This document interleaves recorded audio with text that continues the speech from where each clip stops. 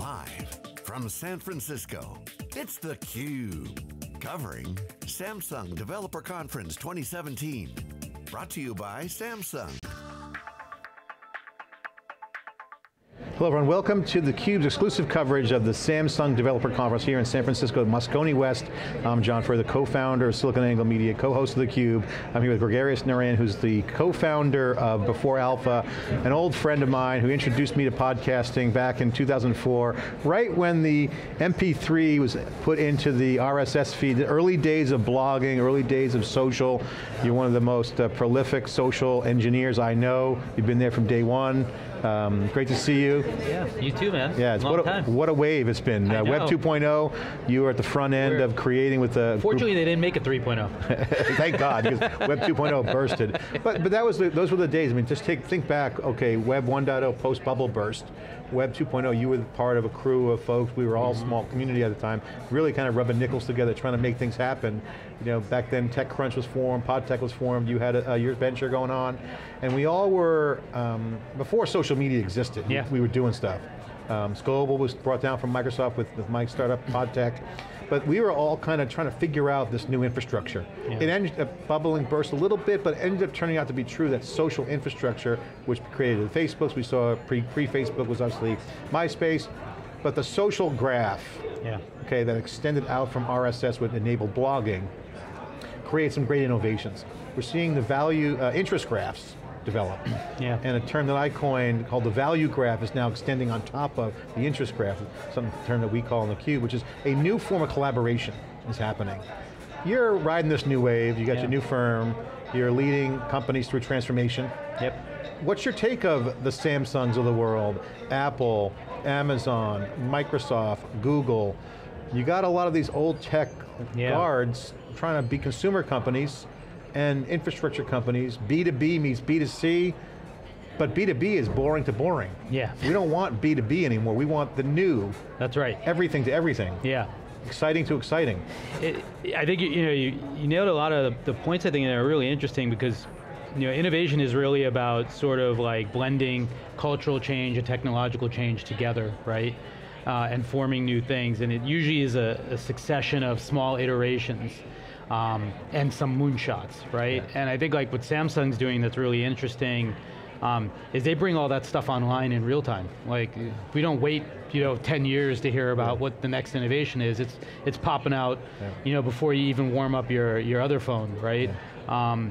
I think in the States we're almost a little bit at a disadvantage in seeing the breadth of Samsung, because like such of their footprint is actually significantly bigger. Yeah. It's not nearly as adopted here, but I think as the theme today was the intelligence of things, really, I think it's very powerful. And they're on stage with Google, you see the relationship with Google shining forward.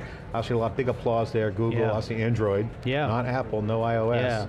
But this speaks to the consumer company of Samsung hardware. And even in their IoT, they're under the hood, geeky stuff, they're putting extra security modules in there for device security, because now the hardware stacks are merging with software stacks. So this is the challenge, because you know how hard it is to do database work, but you got a lot of unstructured data. Yeah. Data is now a real-time dynamic.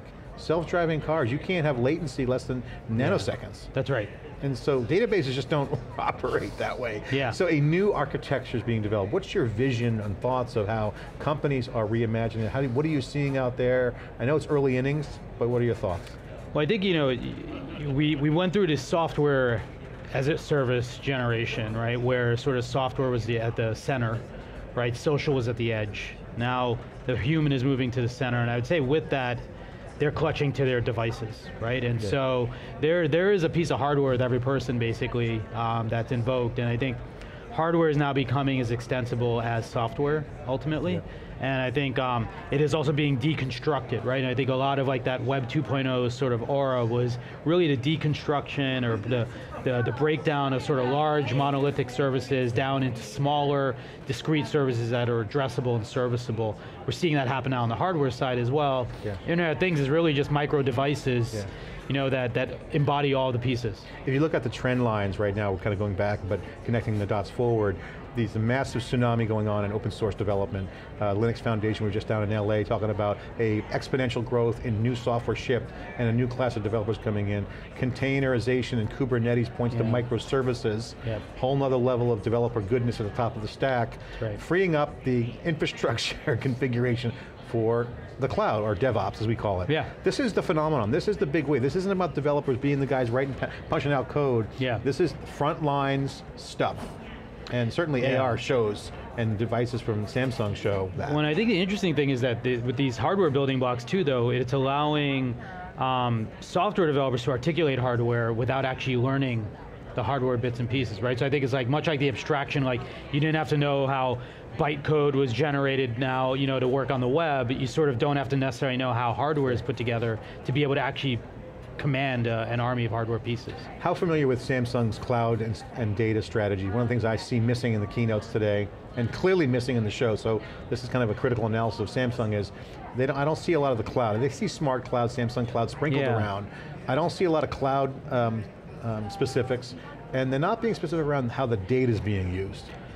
Unlike Alibaba there in China last week, data, refueling data acquisition, data usage, using data as a development tool. I'm not seeing that here. Am I missing it? Are they showing it? Well, I think it's some of the pavilions around there. There are deeper dives in that, but I might argue that this is almost an intentional thing, right? Like in some ways, because we're consumerizing more and more of these pieces, AI scares the crap out of a lot of people, right? And so. Do I really want to go deeper? You mean in a creepy way, or just like surveillance way? I think always, right? Like people are, much like with personalization, you want it all the way until it's too good, right? And I think this is a challenge. What else do they know about it? Yeah, exactly, right? And so, how much of the weeds are necessary? I think like at a developer-centric event like this, yes, there definitely should be deeper dives, but likely not on that. So from a messaging standpoint, probably best not to put data out there. I think in the all this stuff, this is Blendo, right? Like it all becomes consumer now, right? So the more you put out there, the more you sort of alienate potentially adoption. So one of the things that we see, obviously with theCUBE covers hundreds of events in the enterprise and emerging tech area, but as we get more into the consumers with Samsung, Alibaba, Amazon, and so on, the consumerization trend's definitely here. That changes how businesses do business. IT, information technology, or called IT departments, are no longer a department. It's now a fabric of how companies work. Because you have on-premise hardware, you buy your servers, but now you're operating at a cloud model. You're using public cloud, whether Microsoft, Amazon, Alibaba, Samsung, whatever. Do people care if it works? So this new phenomenon is shaping how companies are architecting their innovation strategies. You guys are doing a lot of this at your Before Alpha venture. What are you guys doing? Is it early days? Are you just basically like crawl, walk, run stage? Give us an update we look on the at customer. We look at innovation from like 4 points of view, right? As I mentioned earlier, that technological versus cultural. And really, it goes back to like the heart of startups, right? It's like, when large companies see startups, they're like, we love what these guys are doing. And the real question they should ask is, why do these guys exist, right? And usually it's like either one thing, right? Like our norms or our beliefs have changed on the cultural side, or there's a new model of efficacy or efficiency that's possible, right, inside of your business. And so we look at a perspective change, like, am I in the right business, right? Is Samsung in the hardware business, or are they in the intelligence business, right? Like sort of the question they're positing now, right? What's the persona then if we're in the intelligence business? Because suddenly it's not just people who buy hardware bits and pieces, it's all the people who consume intelligence.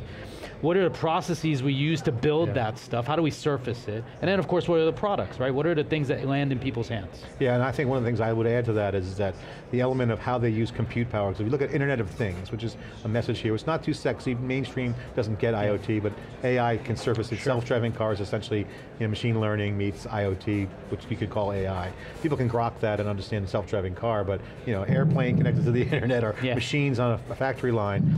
That brings up the role of the data. So the compute power is critical. You don't want to move data around the network, so it's interesting how companies will buy their compute. Do they rent it? Do they send it around like a virtual machine? So these are like legacy infrastructure things that are really high impact to architecture. Yeah, well, and also, even you think about like fractional compute, right? And the whole timeshare model, like for compute, is also another area that you have to really readjust and reconfigure the way your entire system works to be able to take advantage of it. Yeah, and one of the things we're seeing with like companies like Intel are transforming from being a chip company or a supplier of equipment to basically a compute company. Yeah. We're seeing things like that. And that's that perspective change, right? Well, yeah, I mean, you got to look at computers now with cloud, unlimited potential resource. You can spin up a zillion virtual machines on the cloud to do a edge analysis, whether it's a car or something else. That's a luxury we didn't have back in the days when you were doing your first venture, did we? Yeah, no. No, the whole new world. Final thoughts, what are you working on now that's the coolest thing you're doing? Give an update on what's happening for you in the next year or so. The coolest thing, I think the most exciting work is when we work with companies who sort of understand that either the future is upon them or that they need to get ahead of it, right? And so like I'd say when we're working with customers that do that perspective change, it's like really reinventing their universe. I think that's really, really powerful.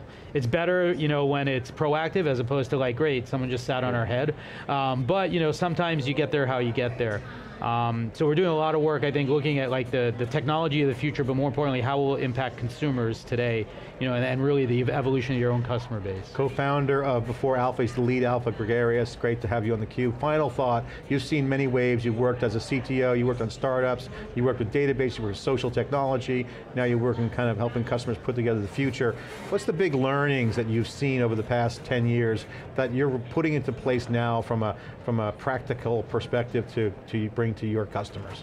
Yeah, I think everyone asks me like, what's the secret to innovation, right? It's the number one question I probably get. I have a list, but the one thing I put at the top of the list is permission, right? Which is that organizations tend to fail at this because people don't feel like they have permission to do it. They don't have permission to fail. They don't have permission to not work on something else that's taking up 50% of their calendar, right? And I think, like you see at Samsung as an innovative culture, right? Like for other brands, companies, corporations to be successful, if they don't give that permission to their employees, they're never going to fit. Yeah, and certainly with cloud, you can try something new and iterate. We've seen the lean startup culture kind of growing, and artistry kind of coming in mainstream. Yeah. Thoughts on artistry and art and technology coming together? I think it was a natural peanut butter and jelly kind of moment from the beginning, right? Yeah. You talk to any engineer, any developer, they view what they do as art, right?